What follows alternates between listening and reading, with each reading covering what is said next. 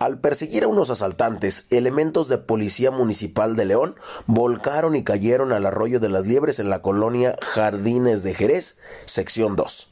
El reloj marcaba las 4:40 de la tarde, cuando el 911 recibió un reporte y lo pasó a Policía Municipal. Dicha llamada fue captada por los elementos de policía. Había llegado por un robo en San Pedro, esquina con calle Río Mayo.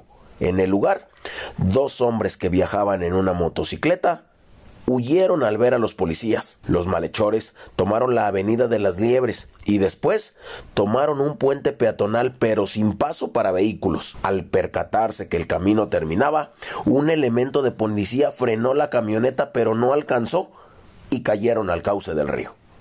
Después del rescate, la patrulla fue llevada a un taller y los lesionados a una clínica del Instituto Mexicano del Seguro Social. Para Notitrece, Fabián Luna.